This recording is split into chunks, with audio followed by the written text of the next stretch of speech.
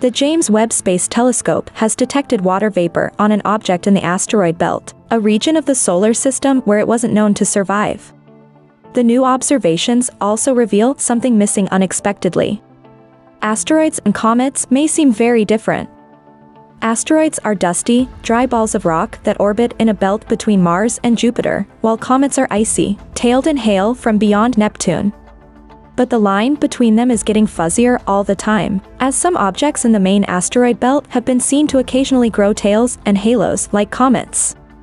These are called active asteroids, or main belt comets, which really only serves to confuse the issue further. While it's long been assumed that the gas in the tails and halos of these objects was made of water vapor, Webb has now confirmed it.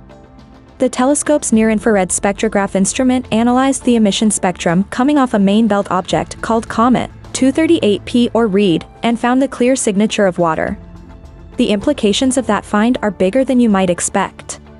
In the distant reaches of the solar system, it's cold enough for water to freeze on these objects. It's only when they venture closer to the sun that this ice vaporizes, forming the clear tails and halos that characterizes comets. But it wasn't clear whether water would survive long-term in the relatively warm main asteroid belt.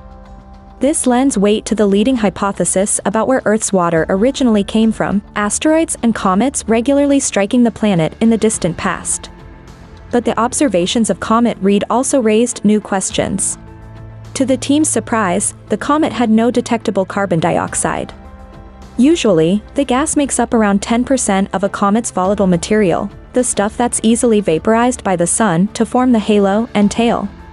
The researchers suggested two main possibilities for how it can lack CO2 completely. Either it was born in a warm region of the solar system where there was none available, or it used to have some but it boiled off long ago. Future observations will check whether Comet Reed is an anomaly or if other main belt comets are also lacking carbon dioxide.